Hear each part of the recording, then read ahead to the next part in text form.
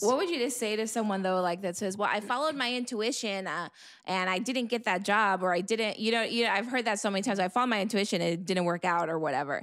And I always try to tell people, like, well, maybe it wasn't supposed to be worked out, or there was a. Can you explain how that works? Sometimes Yes. if you're following your intuition and it doesn't work out how it's supposed to, and people feel like a failure. Yes. So that's actually I can give you a good example of myself. So I had thought everything was in line. It came up that I was going to go to Peru. Go, it's all set. And then so I was thinking my intuition was saying go.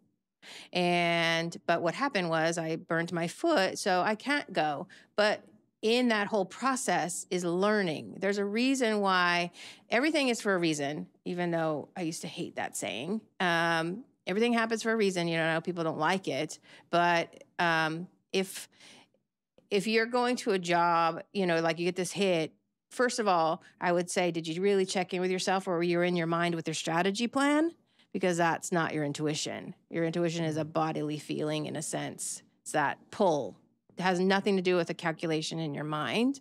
So if they said, oh, I followed my intuition and I went to a job and it didn't work out, well, there was something in that whole process that that person was supposed to receive.